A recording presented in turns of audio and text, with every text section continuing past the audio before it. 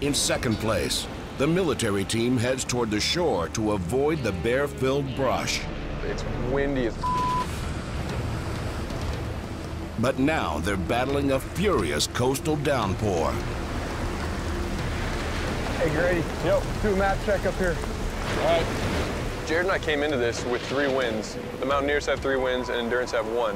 We have the option, and we took it, to take the longer, more secure route by going on the shoreline. However, this wind, the storm that came in, is definitely throwing us off track, slowing us down. We're way, way behind the power curve on this one.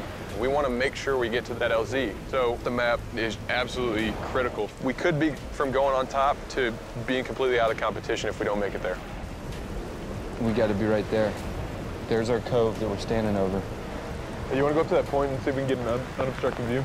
It's going to be tough to see through the fog. We can try. Kind of disoriented, so we decided to go out to a point with sheer cliffs on either side, right up on the ocean, trying to get a better view of the northernmost point of this island. It might be over there. Is that it? Let's check the map. Wind it bites through you. This wind, it's nuts. God damn it. Oh, shoot. Ray, be careful. It's just...